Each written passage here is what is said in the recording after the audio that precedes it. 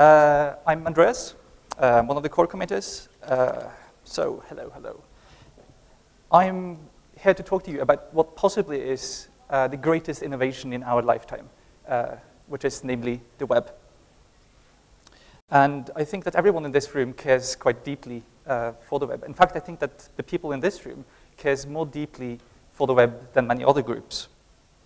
So I want to start off by giving a little insight into the life which you have now introduced yourself, which is the life of the web developer. So, of course, what web developers do is that they invent and they create the web, right? This guy is a web developer, apparently. Really a modest bunch. We don't care much for titles, apparently. But unlike many other inventions, the web is not a static thing. The web is almost 20 years old, a little over 20 years, actually. The modern web is about 16. And we're not using the web as it was invented. The web as it was invented was a fairly basic thing. Now, the web is a living thing. It's something that evolves every single day. And it evolves in many different ways. It evolves because there is no single inventor, for example. Tim, the director, he could have kept the web for himself, but he decided not to. He decided to open it up. He happened to get the idea of this electronic system of interlinked hypertext documents, but he chose not to restrict its use in any way. He said that it was not his to safeguard. In fact, he did the exact opposite thing. He decided to open the web up for everyone. And the web consequently evolves through individuals like you and me. So we have services like RSS, syndication, we have hosted web apps, all new innovations, big websites which we go to every day. And there are some things which we invent which are so important to the structure and the architecture of the web that it eventually gets put into a web browser. And you guys all know this because you're all web developers. But precisely because of this fantastic plethora of innovations and ideas, it's sometimes a little bit difficult to agree on exactly what is a good idea for our community at large and which ideas are destructive. Now, as a web developer, we have a responsibility to test, responsibility to improve the web. One way to improve the web is, amongst other things, through standards. Now, my argument is that testing is quite a fundamental concept to software engineering in general. If you write a software program, today, it's inconceivable not to test it. And the ironic thing is that that's not the case, or at least not until recently, has not been the case with web standards, with specifications. Specifications are sufficiently complex that you can't just define them and rely on the browser vendors to implement them. They are subject they need a much more thorough testing effort to actually make sure that they are as good as they can get. Now, browser vendors, they do test their software, they do test their browsers, but they don't run the same test cases, for example, and they don't test in the same way. And everyone who's worked a little bit with like CI environments, we know that the environment in which you test has a tremendous effect on the outcome of the tests. Now, we have to ask ourselves, is this behavior from the browser vendors good for the web? Well, I mean, no, it's obviously not good. It means probably less work for the browser vendors. It means that they don't test, they don't have to test as much. They don't have to write the tests. But for us as users, we suffer at the lack of interoperability. I'm quite sure that most people in this room has discovered some feature in some browser which doesn't work in another browser. And that's one example of lacking interoperability.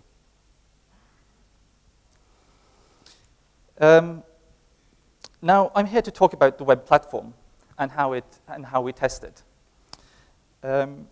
But the web platform. What exactly is the web platform? It's a fairly browser-specific implementation detail. So, in short, I'm going to go through it. In short, all cross-browser technologies that browsers like Firefox, IE, and Chrome build and ship, it's a collection of web technology standards developed by the W3G, W3C, the IETF, ECMA International, and Unicode Consortium. It is basically a big collection of technologies, and to illustrate that, I'm going to go through just some of them. And I don't think most people who develop for the web realize that this is actually the world's most advanced application platform. And it works, I mean, even if you give it invalid code, or if you give, or if the browsers aren't fully compatible, or if something doesn't exactly work, it all works itself out. And this is because of the way that the evolution of the web. I mean, it didn't have to be like that. It could be that we would have more strict standards, which would limit which websites would work in different browsers. But I'm going to talk a little bit more about that later. There are not many technologies that can boast the same level of backwards compatibility. For example, a website which was made in 1995 still works in a browser today, and that's pretty fantastic. But it's important for us as web developers to make sure that we don't regress the web, that we don't deprecate how the web works, and that we don't make any content on the web inaccessible. And that's one reason why we have these standards.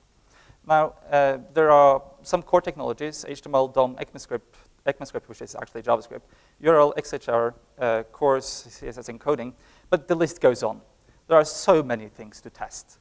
And each one of these words, or each one of these has its own specification. And these are all technologies implemented in browsers.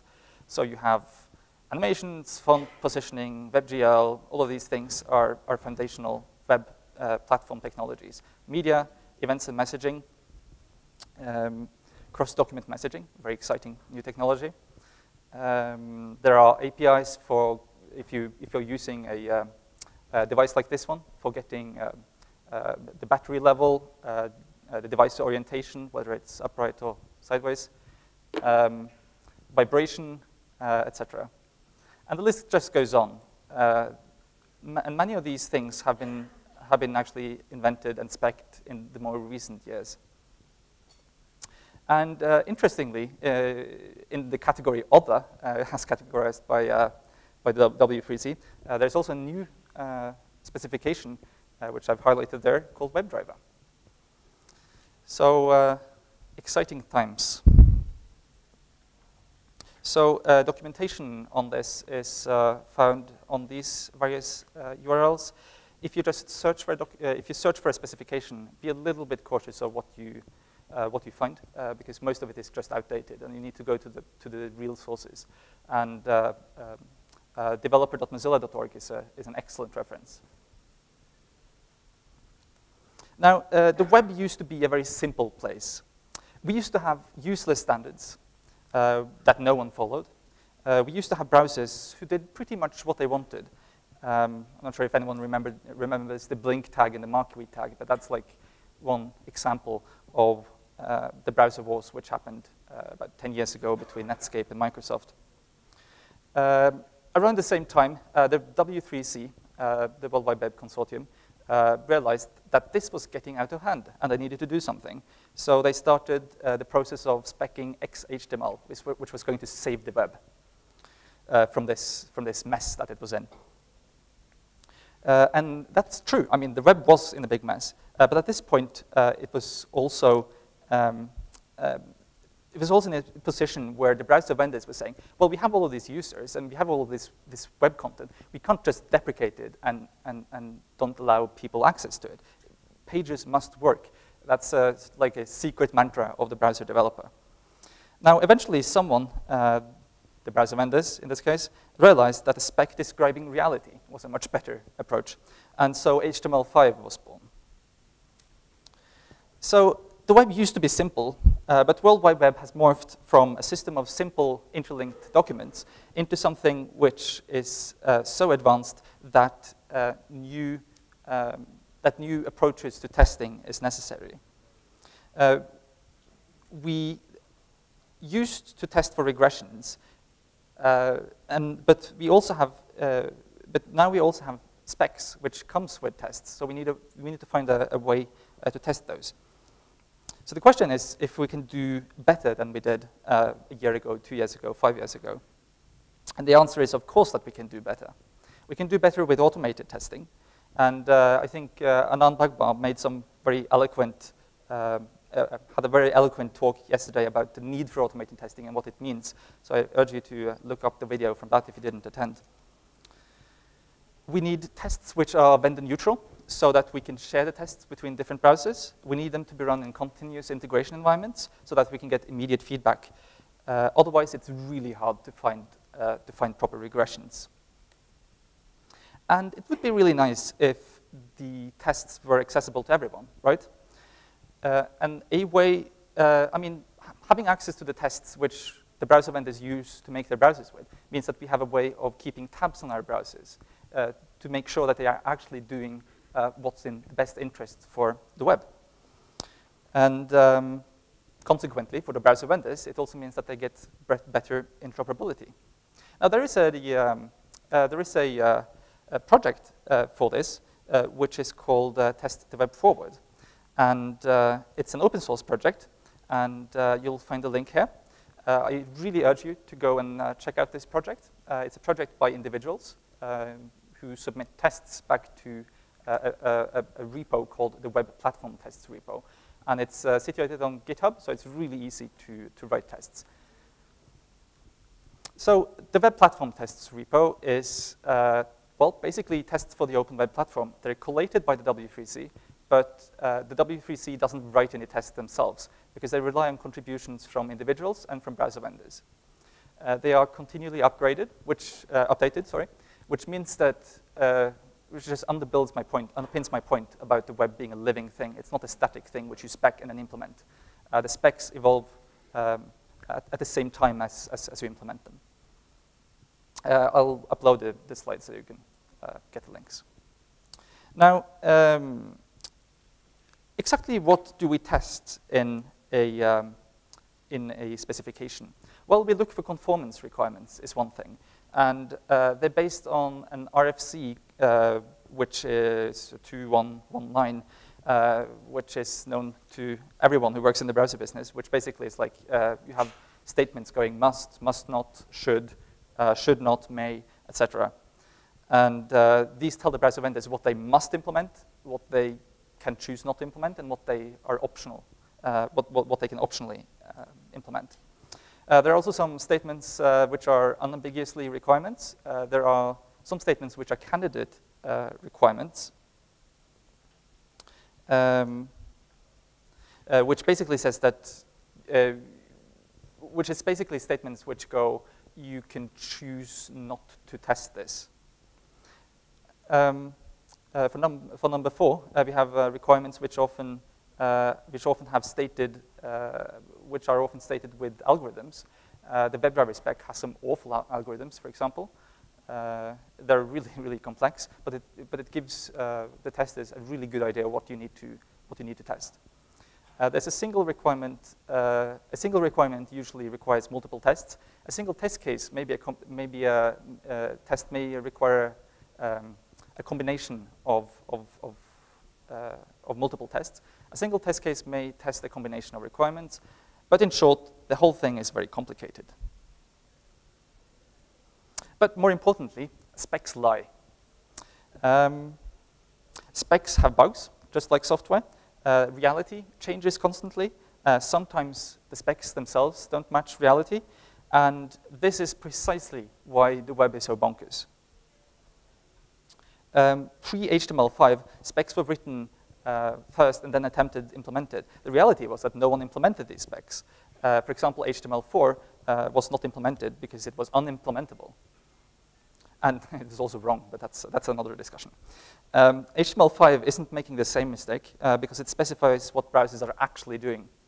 It started out with just specifying what they were doing, and now it's like continuing to add new things. But I mentioned that the web is a messy place, which basically means that deprecation is very hard. So the first time, when you introduce a new feature, you can't just remove it. If a feature is used by only 1% of the users, that's several tens of millions of users. So it's really hard to be speccing something like the web. In the web platforms test repo, there are several different test types. There's a script test type, which is driven by a framework called testharness.js, which is written by a colleague of mine, James Graham at Mozilla. There are WebIDL tests. WebIDL is basically, well, I'll return to that later and I can show you an example. Ref tests, we have ref tests, there are manual tests, and finally, recent addition, a new test type to the W3C are the WebDriver implementation tests, which I just landed a patch for a couple of weeks ago. We can start with the script tests. They are basically JavaScript. They run in context of the browser window in the top-level browsing context. And this is an example of what the test looks like. So you have a basic HTML page. You load in the test harness. You have a test function. It takes the document title, which is meant to be document title, and it asserts that those things match. It's an example of a very, very simple test. But this is an actual test, which is located in the WPT repo. And the reason we have these tests is, of course, that if someone happens to break the title tag, we catch the regression before it ships. This is an example of this test running in the harness. You just spin up a web server to serve you the harness, testharness.js script, and you go to the URL. Simple as that. There are a number of different testharness.js assertions. You have all of the usual suspects here. There are a few special ones, which are like assert own property, because objects in JavaScript can have properties. There's prototypal checks and a few other things. Because JavaScript is inherently asynchronous, there's also a need to test callbacks and event handlers. And I'll show you an example of an async test. So basically, you have to register a handler, and for each step, you can register an assertion. And then you tell the harness that the test is done so it can continue on blocking. This is an example of this test. So you register the load event on load, and that happens to assert that the event type is load. So that was simple. WebIDL test is basically WebIDL is basically a format for defining interfaces. They're typically JavaScript APIs, which are meant to be implemented by browser vendors. And the WebIDL tests are an extension which you can put on top of testharness.js. So you load in this second JavaScript, and you can do tests like these ones. You have ref tests for when your test result is visual. So here we have an example of a bidirectional override. Yeah, you have the test on the left there, and the reference on the right using simple HTML. So this tests if the BDO thing works. There are also a number of things which isn't possible currently to automate. And these are simply manual tests, which you use when nothing else would work. A couple of examples of things that are untestable at the moment is on visibility change. So if your browser goes into the background, you have Chrome events, like if you resize the window, blur on focus, and on full screen change. These are things that are hard to do with JavaScript, because the JavaScript doesn't control the Chrome of the browser. There are also a number of new web APIs, such as those for the Firefox OS device, which Mozilla is developing. There are telephony APIs, vibration, SMS, idle, screen orientation, power management, Bluetooth, battery status, NFC, spell check, lots of different things. So all of these are things which you, on devices which support them, you can implement, you can use from JavaScript. There are also visual CSS tests, which, for example, this one. If the square is still red, please indicate that the test has failed. And it used to be the case that you had a test runner which you'd actually manually go in and click. Is the square red? No, it isn't. It's a pass. It's a very tedious process, right? If you have like tens and thousands of these tests. Then you have some helpers for tests. There's a requirement that you are able to speak to the server sometimes to test some specs, like you have to delay the connection, for example, when you have to test XHR WebSockets. Perhaps you need redirects, status codes.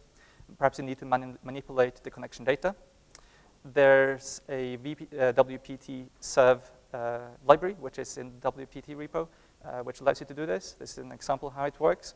It writes a status code, and it actually sleeps for a second before actually sending the response. There are some implementation requirements for this. Tests must be pulled from upstream.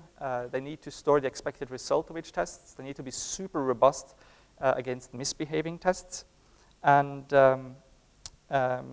because tests are continuously upgraded, so yeah, so the test needs to be really, really, really robust because they're updated very frequently. And it can't require things that only make sense in one vendor context, like something which is Chrome specific or Firefox specific. Automation needs to be easy for the browser vendors to use. We need to have cross-browser and cross-platform support. It needs to be possible to run the WPT test, of course. They need to run fast. Parallel would be ideal. They need to run in a normal browser, which means that they need to run in the top-level browsing context, because some tests assume that, meaning you can't really run them in an iframe container. We need to guard ourselves against misbehavior. If the browser hangs, we need to kill it, for example. And we need some machine-readable test output so that we can interface this with third-party systems, which the browser vendors already have implemented, like their own testing systems. And we're solving these problems in the WPT runner by pushing test scheduling into the harness. That basically means that we have control over the browser process. We have machine-readable output solved through structured logging, which is like a JSON-ish schema for storing outcomes, expected outcomes, debug output, anything. And then we need a way to communicate with the browser via some protocol, and that happened to be WebDriver. So WebDriver happened to be at a very convenient point in time for solving these problems. The general design of this is that we have a Python test runner which schedules tests. It typically uses WebDriver to drive the browser. For JavaScript tests, basically what we do is that we open a window at the start of the test run. Then we call execute async script from WebDriver to start the test. Then we inject some JavaScript that opens the test page in a new window. And then we have a callback for when test results are posted back via channel from the open window. Ref tests are actually even simpler. They just use WebDriver's normal APIs. The WPT runner architecture is basically a test manager instance which owns a browser and a test runner. These things are fairly obvious, so I won't go into any detail. The browser is an abstraction over different products. We have one subclass for each browser. The test runner owns the test executor that actually knows how to run the tests. The test executor has a subclass per test type and a method of executing the test. And this basically provides us with the two axes of extensibility that we need. I've just put this in here if you're interested, so you can look at this later. I don't expect you to see it. The current status of this is that it's working on Firefox and B2G, Firefox OS. It's even working on Servo, which is Mozilla's new attempt at re-implementing a browser, a parallel browser. It's working on Chrome via WebDriver, and Microsoft are actually adding support for IE. So things are looking very, very interesting. An interesting thing I should mention is, of course, that the WPT repo, the WPT tests have this concept of a manifest files which list all of your tests. But it also has a concept of expected test results. And this is because the browser vendors' different CI systems they work slightly differently. For example, Mozilla's and Google's work in a way that they expect all the tests to pass the whole time, whereas Opera's, for example, will not expect tests to pass the entire time. So we need to cater for those different use cases. But essentially, that sort of defining whether a test is expected or not to pass is actually extremely useful in the context of testing the web platform, because it allows you to have things, to have tests for things which are not already implemented. And that way you can actually track your progress of something you implement. Is this test-driven development? Not sure. But the reality is that the test suites are actually never complete. They're never feature complete. They're almost always almost always have bugs, and they most certainly don't match reality. Yes. So so do we have interoperability yet? The answer is sort of. Things are pretty interoperable. But the honest answer is that we really don't know until we start collecting test results. But the exciting thing is that WebDriver is being used in a very untraditional testing context. And it's filling an important role. It's really helping us to test the web forward in the truest sense in an automated way. So we've solved a simple problem. We've found a way to automate all our existing sets of tests. But how do we actually increase our test coverage? What about the tests, for example, that can't be automated? And to answer this question, why can't tests be automated? We need to ask, well, why can't they be? One reason is that to test some of these things, we need to convince the browser vendors that we should take control over their computers, that we should disregard all security measures in the browser, and that we should have access to all hidden things inside of the browser. And that's quite controversial. What we really need is something which can emulate a user. We need something which is capable of controlling the browser instance from an out-of-process program. We need something which would let us instrument the browser. And we really do have that, don't we? We have WebDriver. And we're already using it in WPT run. We already have a WebDriver instance controlling the browser. So let's have a look at one of the unautomatable test cases. For example, if you have on key down, on key press, on key up events attached to your document, tests will, if those are examples of things which can't be tested currently, because you can generate a fake synthetic JavaScript event, but that doesn't really mean the same thing as injecting into something into the event queue of the browser or into the operating system. We have tests. Yes. So let's have actually a look at this test. Let me see if I can find it. There we go. So this is the test. Actually, I have the source code in my slide. There we go. So it's an async test. You load the browser, but there's no way of simulating the key event. So the test doesn't really pass until you press a button on your keyboard. And the interesting thing, I found this is an actual test from the WPT repo, which I found. And you'll note the first comment up there, that someone is thinking ahead. I haven't seen this before. So if we try to run this test, for example, it's now running. And I need to press a key, and there it completes. All the tests pass. If I just leave it running, it's going to eventually time out. But this is a great example of a test which currently isn't automatable. So let's have a stab at implementing this test. This is fairly standard Python. We load in a bunch of, for those who don't know Python, I'm going to just walk you through it.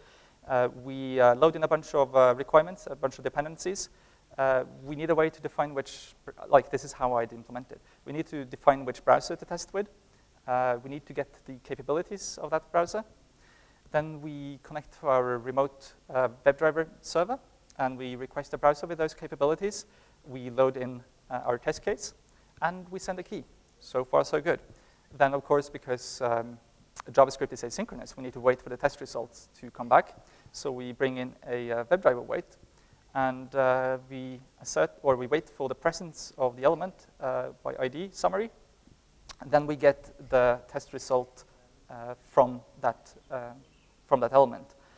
And then we print that to standard out, and we exit. But this thing is very verbose, isn't it?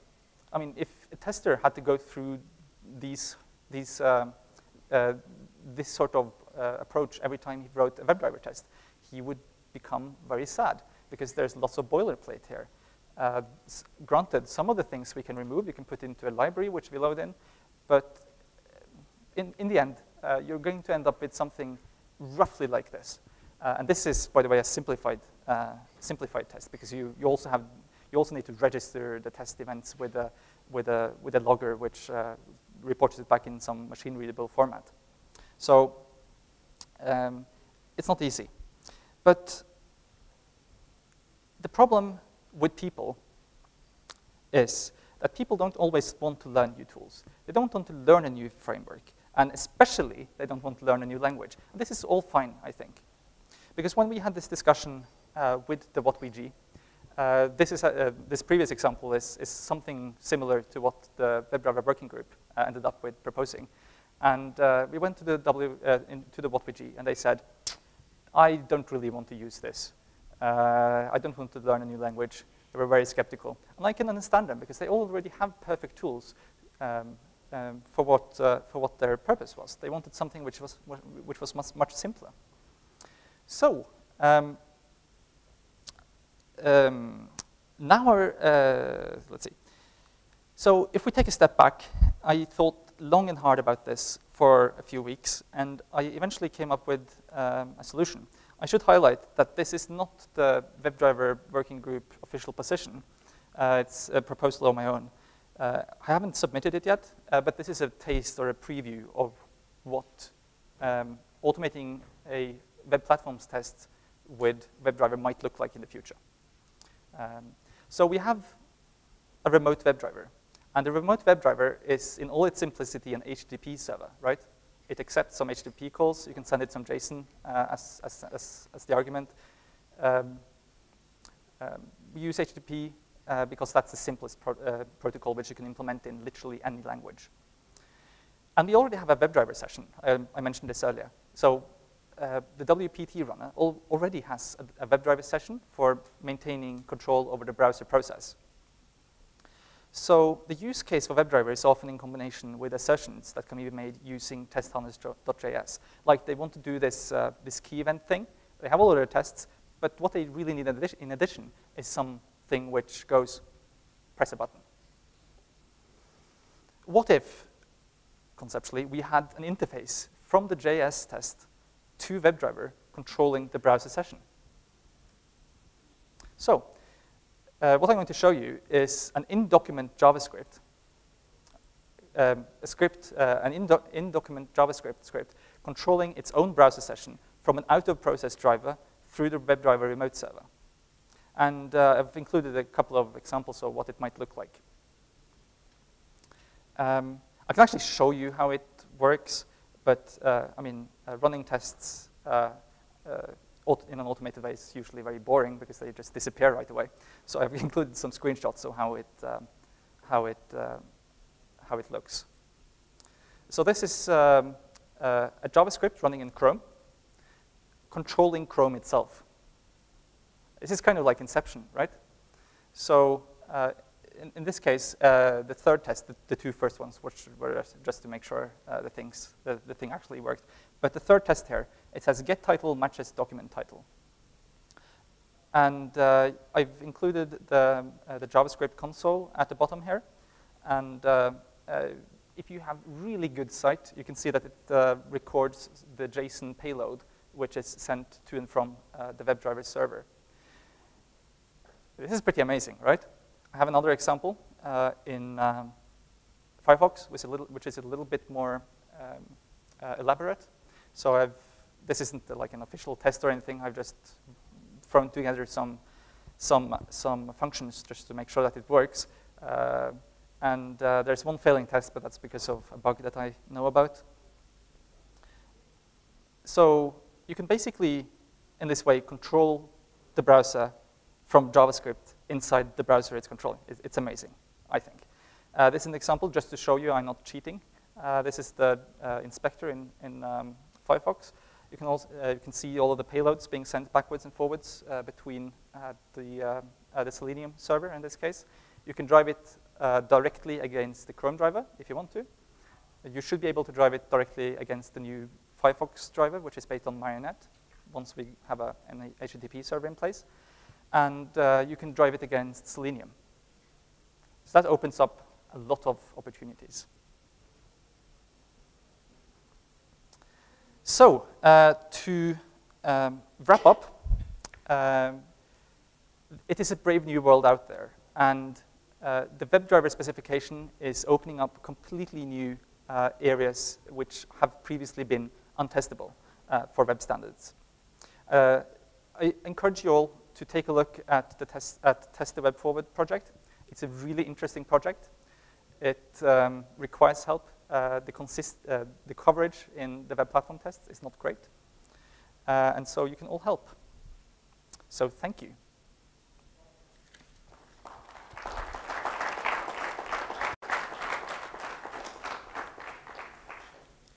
I'd be happy to take questions. Otherwise, you can just find me afterwards if you have comments.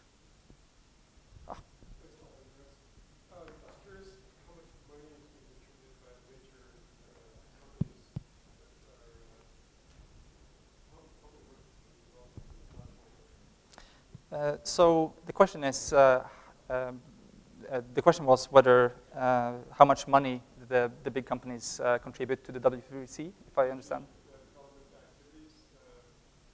Of the tests themselves. Yeah, so they currently don't really contribute that much.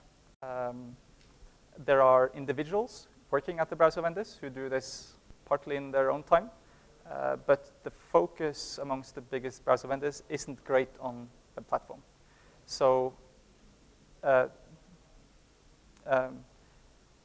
you could say like there are lots of companies contributing, but the focus isn't great. This is why we need individuals and individual contributors. That's great, thanks.